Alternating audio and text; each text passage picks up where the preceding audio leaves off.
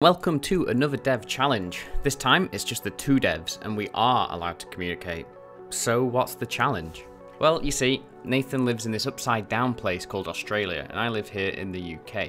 So whilst we could communicate, it was just limited to commit logs and to-dos in the code comments. Okay, drone logic. Have fun.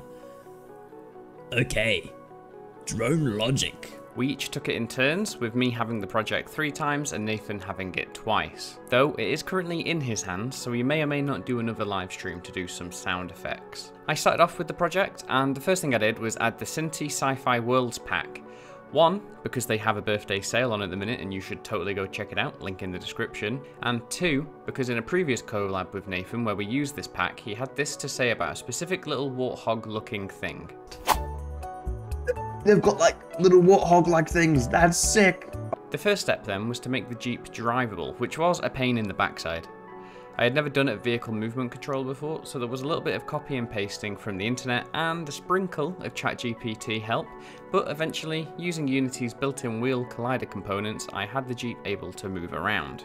Adding Cinemachine let me then actually see where I was going properly, and finally some Pro Builder to get some varying ramp levels in to see how it handled on different slopes. I then added a turret mesh from the Cinti pack to the back of the Jeep, which I had aiming at the mouse position, and this is where the project was when I hit commit and sent it down under. Nathan then live streamed his section in which he added a speed counter and a fuel gauge, as well as setting up some explosions and the shooting mechanic of the turret.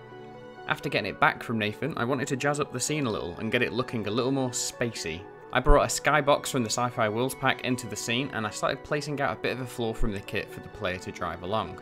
Next I worked on a nicer fuel gauge UI element in Photoshop, and I added a damage and destroy system so that firing the turret actually did something. I used Pro Builder to make some little targets to shoot, before bringing in the drones from the art pack and leaving Nathan the to-do we saw earlier. Okay, drone logic. Have fun. Okay, drone logic.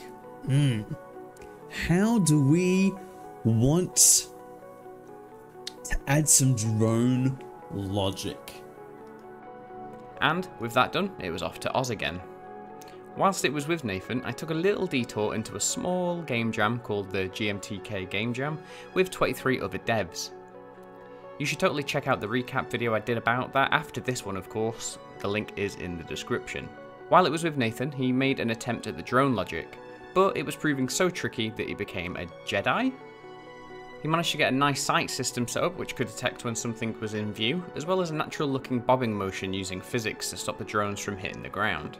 Getting the project back, I managed to do a nice long stream, setting up the enemy AI, getting them to be able to chase and shoot the player. I did, however, have to rip out the sight system, much to Nathan's sadness, I imagine. I don't actually know how he feels about this, I don't know if he knows.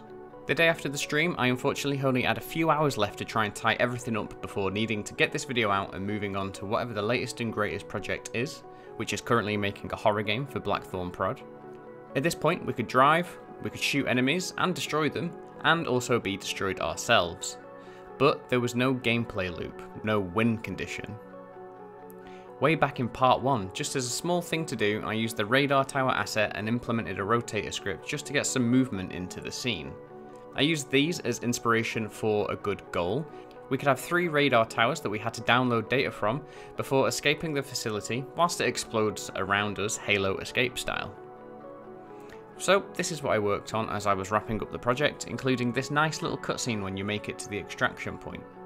I unfortunately didn't have time to implement any sound effects, but I did find this awesome bit of music on Open Game Art which I thought fit the vibe quite well. And there we have it, a small little collab project with some global communication efforts. You can play the game over on my itch page, which is linked below.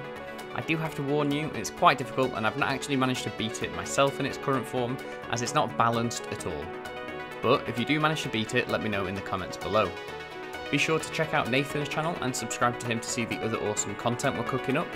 And don't forget about the massive savings you can currently get over on the Cinti store for their big birthday bonanza. Thanks for watching, and I'll catch you in the next one. Bye!